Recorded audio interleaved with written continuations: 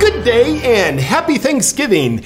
There's a lot to be grateful for, but we're going to advise you how to resent all that while being grateful for what threatens you as we present to you our top 3 Thanksgiving Day tips for obedience. We'll also be covering the nation's top stories this week, like what's going on in the Twitter world? What's the latest racist thing Biden did? There's nothing to see in the Arizona election, is there? Probably not. And because COVID is such a threat, we'll fill you in on the latest new control measures that the globalists are trying to inflict on you for your protection, of course. Starting with Twitter. Over the weekend, new Twitter boss Elon Musk took a dangerous step against censorship when he reinstated President Trump on the platform. Upon reinstatement, Trump's account was set back to 0 followers. And after less than 3 days, he amassed well over 80 million followers. This, compared to Biden's 36 million Twitter followers that he's amassed over the course of 15 years, erases any doubt in the minds of dangerous extremists about how Biden definitely beat Trump in 2020. And with his account reinstated, the world could finally see President Trump's tweets from the dreaded January 6th, where he was inciting violence. Please support our Capitol Police and law enforcement. They are truly on the side of our country. Stay peaceful. Yikes. Followed by an even more insurrection-y tweet. I am asking for everyone at the US Capitol to remain peaceful. No violence. Remember, we are the party of law and order. Respect the law and our great men and women in blue. Thank you. Truly a danger to society. Thank God what we told you in order to justify silencing a sitting president was the honest to there is no God truth. The 45th president has also officially announced that he'll be running again in 2024. For a scientific perspective on that, let's throw it over to JP, who is with Fauci. Take it away. Thank you, Darren. What do you think Trump's chances are in 2024? It came from a bat. Of course it did. It's a good-looking shirt, by the way. It's safe and effective. Maybe we should mandate them. Available now in my shop. Back to you in the studio, Darren. It's JP.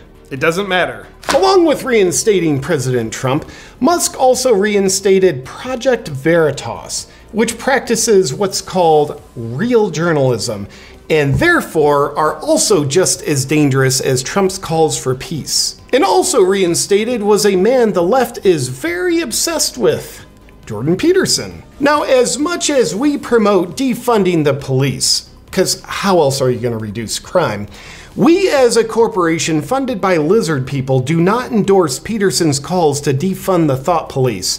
Those are the police we want brutalizing people right in their minds. But as much as people who support free speech and our fascist constitution were celebrating the reinstatement of Trump and others, they did contract a rather nasty case of butthurt when Musk announced he would not be reinstating Alex Jones on Twitter.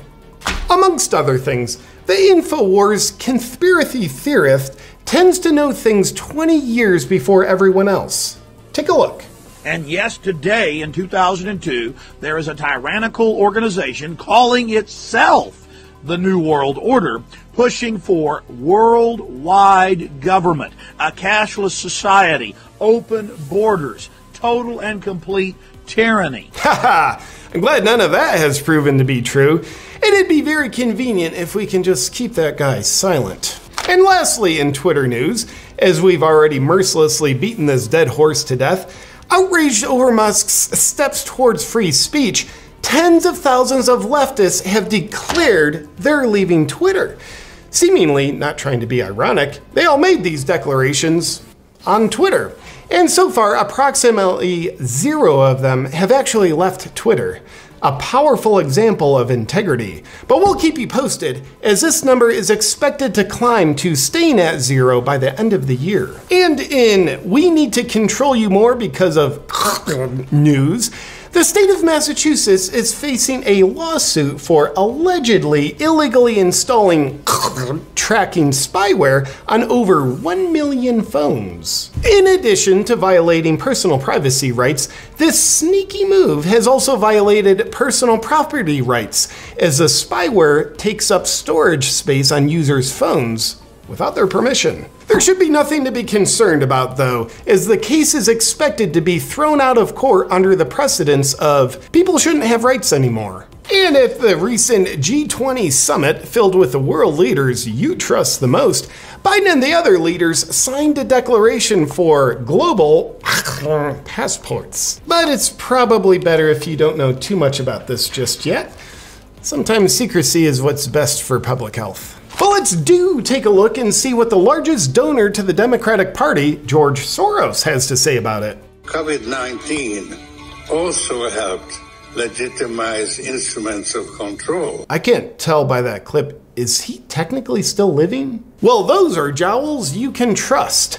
Equally as trustworthy as the largest Democratic donor, George Soros is the second largest donor to the Democratic Party, Sam Bankman-Fried, owner of the crypto exchange FTX, which seems to be suffering from a few irregularities lately, probably due to the typical high levels of trustworthiness and honesty. Amongst other small irregularities, Sam Bankman-Fried helped all tax-paying Americans also be donors to fund Democrats getting into office in the recent midterms.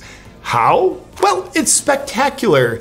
As you know, the Biden administration has sent tens of billions of dollars of your tax-paying money over to Ukraine.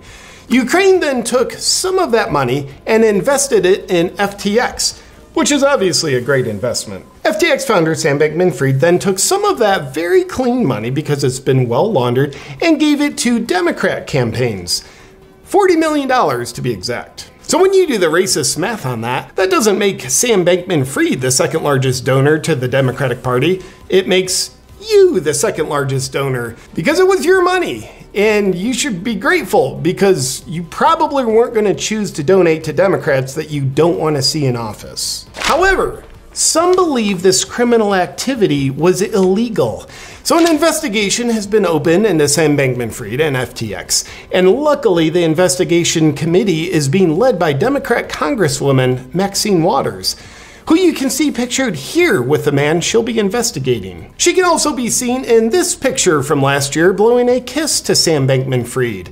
So rest assured, we're about to have an in-depth, honest investigation where she works hard to find no wrongdoing. And in news from earlier this year, we'd like to take this opportunity to remind you that convicted sex trafficker Ghislaine Maxwell was trafficking minors to literally no one. Don't think too hard about that, and don't think about it for too long. And that brings us to Thanksgiving racial profiling. While barely able to speak with a minority family on stage, Biden let the child of the family know that he could steal a pumpkin if he wanted to. Why did Biden think a Hispanic child wanted to steal a pumpkin? Haha, we don't know, but we do have reports that Biden is an 80-year-old white guy. And that brings us to our Thanksgiving Day tips of obedience, brought to you by the New World Order. Tip number 1.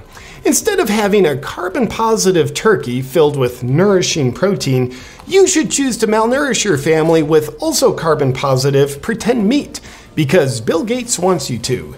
Nothing says F you to your evolutionary biology like feasting off tofurkey. Tofurkey is also more inclusive than any other pretend meat, as it's the transgender of the food community.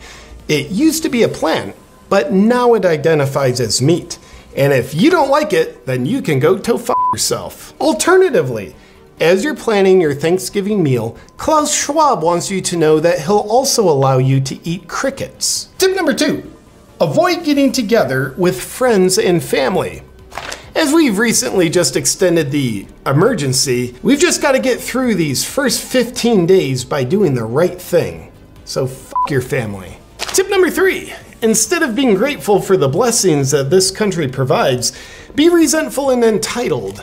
You can better do this by focusing on oppression and inequality. Freedom sucks, inequality is better. It'd probably be better if you were in Iran, right?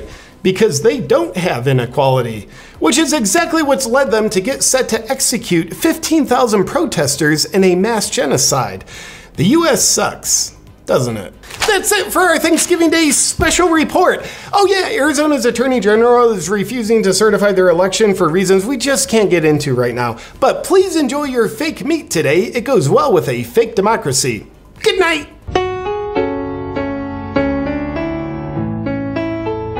What if God was one of us? Just a slug like one of us. Blue, blue, blue, blue, blue, blue, blue. Yeah, blah, blee, blee, blee.